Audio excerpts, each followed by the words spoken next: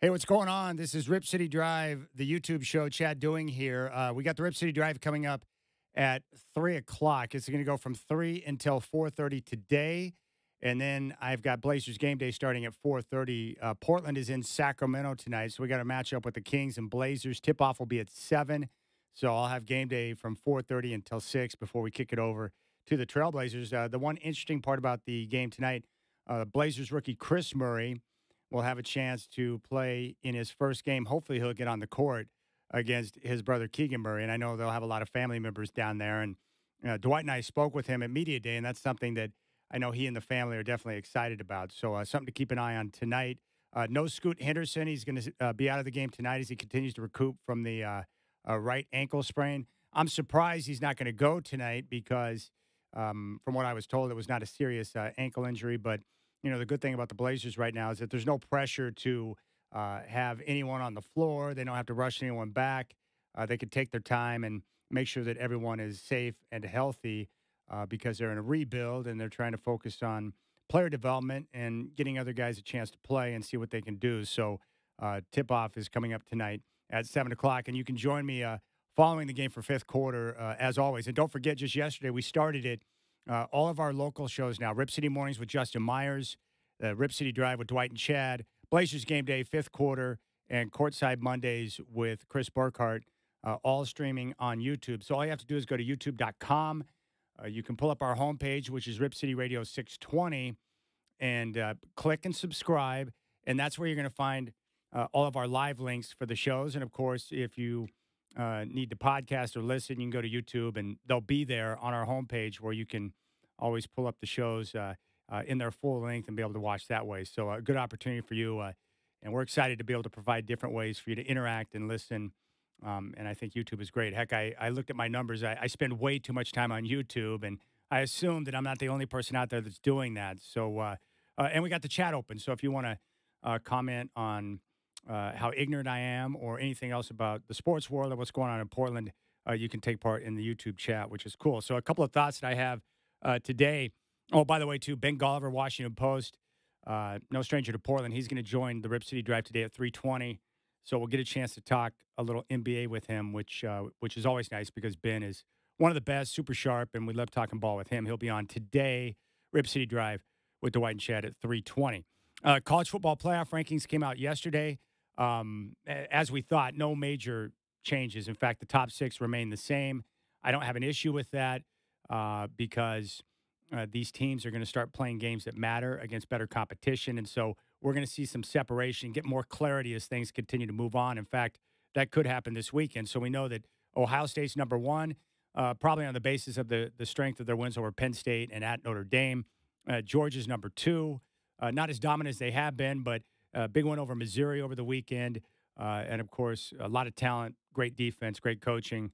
You got to like the Bulldogs, and they've won back-to-back national championships. Michigan at number three. The best thing I can say about Michigan is, look, their schedule has been weak. They haven't played anyone yet. That's going to change this weekend, but they've dominated competition, and they've looked great in doing so. Florida State at number four. I guess my only gripe with the committee would be Florida State at four. They're unbeaten, but Washington's got a more quality win with their victory over Oregon.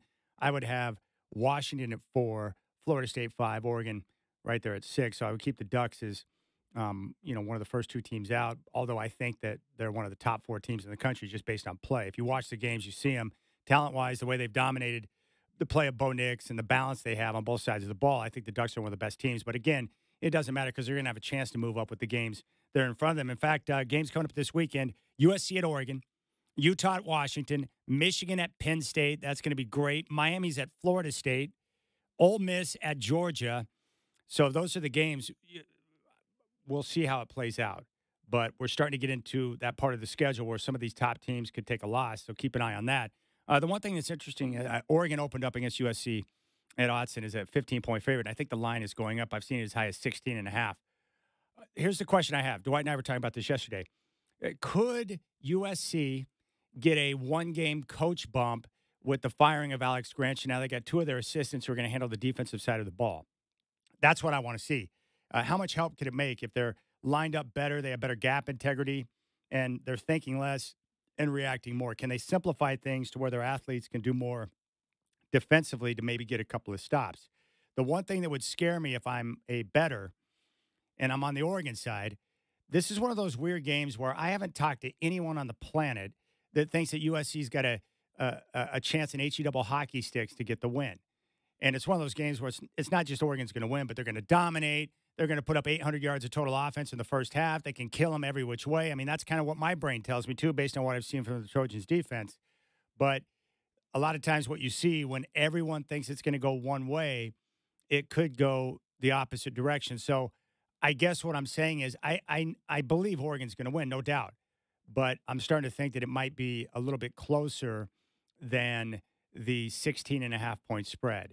And it's not like they're going up against some bum quarterback, right? They've got Caleb Williams on the other side. They can score. So just something to think about if you're looking at wagering on that football game. I'm starting to lean USC to cover the spread. I do like the Ducks to win. I just don't like it when I hear everyone and their mom saying that this team's going to dominate and do this and do that. It just feels like there's a tidal wave going in one direction. And a lot of times when that happens in the gambling world, it goes the other or opposite way where the public gets their face kicked in. It happens all the time. Elsewhere, the Trailblazers, we're going to continue to talk about this. Anthony Simons will be back in about a month, 4 to 5 weeks. He's got the thumb injury, had surgery. Scoot Henderson is out right now with a ankle sprain, but at some point they're all going to be back. And there's a lot of talk about what they should do with the starting lineup.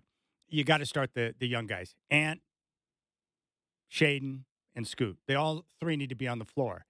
I want the guys to play. I'm a big believer that playing time and starting and going up against the best, that type of experience is the best thing for development. And what we're talking about here is like these people that it's funny to me.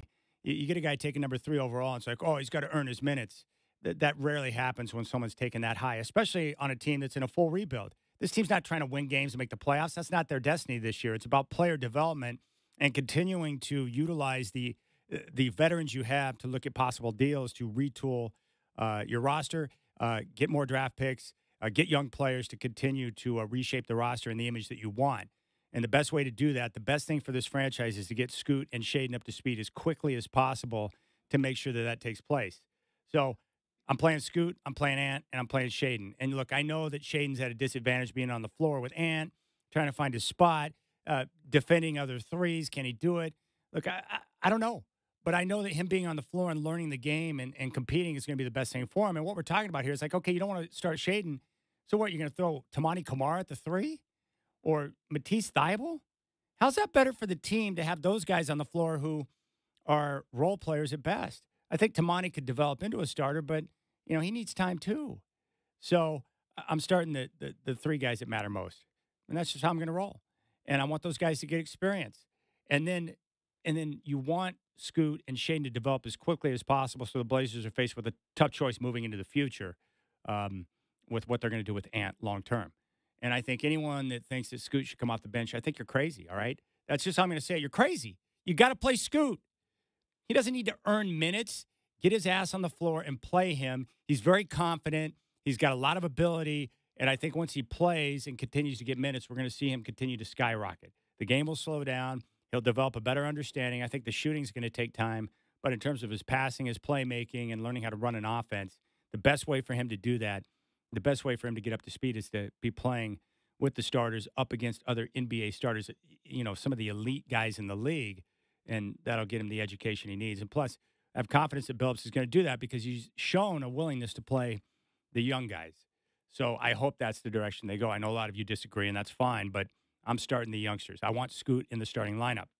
I do want to read this tweet. It's a little bit bizarre, but LeBron James, I respect LeBron for the duration of his career. He's obviously one of the greatest basketball players of all time, but I just think he's a fraud. A lot of people wonder why I have such an issue with LeBron. I just think he's a fraud. Great basketball player, one of the all-time greats, but he's always doing things and saying things that would lead me to believe he's insecure, and I don't know why. He's one of those dominant players of all time. So this site, Legion Hoops, they're on Twitter at Legion Hoops or X. They put out a tweet saying, LeBron says he'd still be just as dominant if he never went to Miami and to play with the Heat. And that was per Anthony Chang. LeBron tagged that tweet and responded and said, "You're damn right.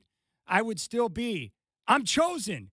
Ain't nothing changing that. Maybe less rings, but dominant from start to finish. I've never seen a superstar on this level try so hard to convince everyone how great he is. Um, it just kind of turns my stomach because great players, the best of all time in all sports, the one thing they have in common is that they don't go around trying to tell you how great they are. They let other people talk about their legacy and share that narrative. MJ wasn't like that. Kobe wasn't like that. Joe Montana never talked about himself. Even Tom Brady, who drives me crazy because the Patriots were a big time rival of the Broncos for years, he never did that. He let other people to share that. So it's not going to change. That's LeBron. His fans are going to love him regardless. But this would be a prime example. It's just cringeworthy. It's like, come on, man. Well, why are you trying so hard to tell us how great you are? We know. I watch the games. You've been at a high level for 20 plus years. You don't need to go around telling people how great you are. It's bizarre. It's really weird. I don't understand it. So I just wish it would stop. But this is one of the latest examples of LeBron being very weird. Like that Instagram post he had where he wrote a letter to himself. Who does that? I guess LeBron does, but very strange. Elsewhere, one other thought I had, Jim Harbaugh and this investigation in Michigan. Connor Stallions, who is most notorious man in college football right now. Look, do I think Michigan was cheating? Do I think they sent advanced scouts to games to use electronic equipment? Yeah, I do. Was Jim Harbaugh aware? I don't know. I have a tendency to think that he probably was because these coaches are control freaks, and if he wasn't aware, then he should be aware because he's the highest paid guy in the state, and his job is to have control over the program. But I will say this, the idea that somehow the Big Ten is going to step in and place punishment on Michigan or Harbaugh in some fashion before the investigation is over, I'm not a big fan of that. Because what you have is a bunch of people from Ohio State and all these other schools in the Big Ten who are crying. They're crying foul, and I'm not going to believe what they say because they hate Michigan. It's a rival, right? And they're dominating the conference. So what I want to have happen here is let the investigation play out. And then once they have all the facts, all the details, then they can administer punishment if it is warranted. But to do so before due process takes place, I'm a big fan of that. I don't like people being punished with allegations. I think people should be entitled to due process. I want investigations to be finished. And I think what happens is that when you make decisions before the investigation's over or before due process takes place, you're entering into a very slippery slope. And I don't think that's the way to do it. So, and the reality is with the players they have at Michigan right now, and they could break the record for the number of players to enter into the NFL in one draft, they're dominant. And he's doing a heck of a job. I think a lot of this is jealousy. I think it's a witch hunt. And the people who are pointing the finger and throwing out allegations, be careful because they're cheating too. And when you go down in that direction, at some point, it's going to come back and bite you. And Michigan might be going a little bit more over the top than other schools, but I just work off a simple assumption when it comes to professional athletes, when it comes to top 25 college sports. I just assume everyone's cheating. So when I find out that they are, I'm not stunned by it. The stakes are too high. The money is too big. You've got to work off that assumption. So before you go and start pointing the finger, be careful because if you're doing the same thing and you're dirty, it could come back to bite you, and you got to watch out for that. All right, Rip City Drive, 3 until 4:30. Ben Golliver at 3:20. And be sure to go to youtube.com. Go to our homepage, Rip City Radio 620. Subscribe, and you can join us in studio via the live stream from YouTube. And then I've got Blazers Game Day from 4:30 until 6. Trailblazers at the Kings tonight. Tip-off at 7. And it's all here in your home of the Blazers, 620 Rip City Radio.